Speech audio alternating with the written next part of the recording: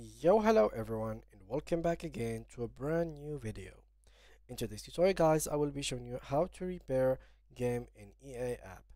So here, when you first open EA app, we will have here our settings, which will take us to applications.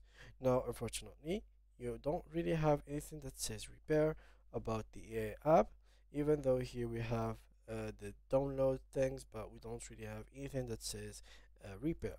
So how can you repair anything or even the EA app itself?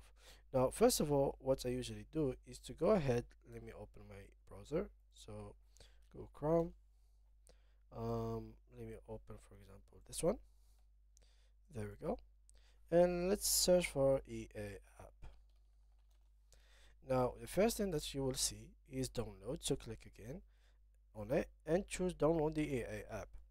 Now, if you do have the installer, you don't really have to do this process, but for those who don't really have it, you simply have to click in here. I know, guys, you already installed EA and it is being downloaded in your PC, but follow me in these steps because it is very efficient.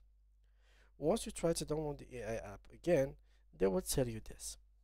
Either you launch the app because you already have the app and it is already existing in your PC, or repair it. And that's exactly what we are looking for, to repair the app. So simply click on repair, and just like that, click on yes, and this will take us to this page.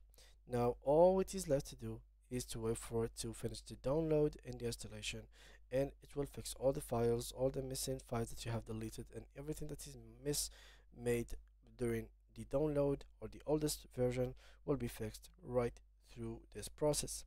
So yeah, it's very easy and very quick and simple. I hope you liked this video. If you did, make sure to leave a like and subscribe, and see you guys in the next tutorial.